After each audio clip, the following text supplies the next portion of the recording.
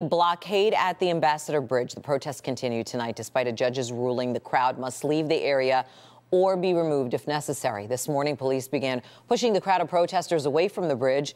Vehicles blocking the bridge were removed, but protesters continued to linger there, with more of them joining throughout the day. Within the hour, police confirm a 27-year-old man was arrested in connection to the demonstration. Priya Mann is in Windsor tonight as police warn the protesters could face deep fines and also possible jail time.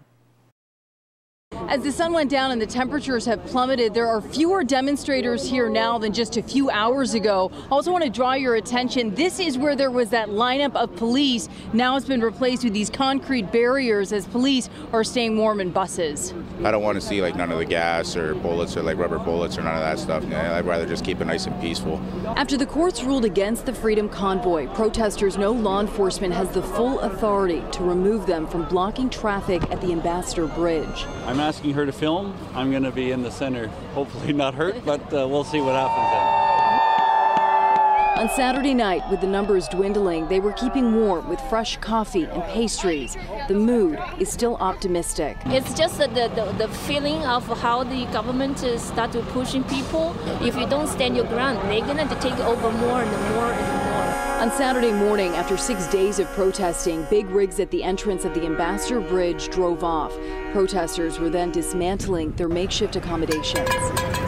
This is the backbone of Canada, right? This is the working class. Windsor's a working class city. These are the guys and women that, keep everything running and often are underappreciated. As police pushed protesters back and towed vehicles onto flatbeds, hundreds of others showed up to support the movement against vaccine mandates and COVID restrictions.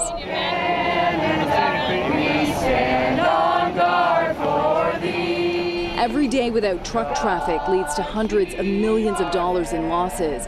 The clock is ticking on this illegal blockade. So I'm just hoping that we can eventually come to a resolution. I just hope, I'm just tired of giving up our freedoms, and that's what I'm tired of.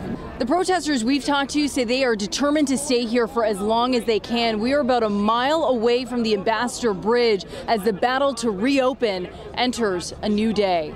In Windsor, I'm Priya Mann, Local 4.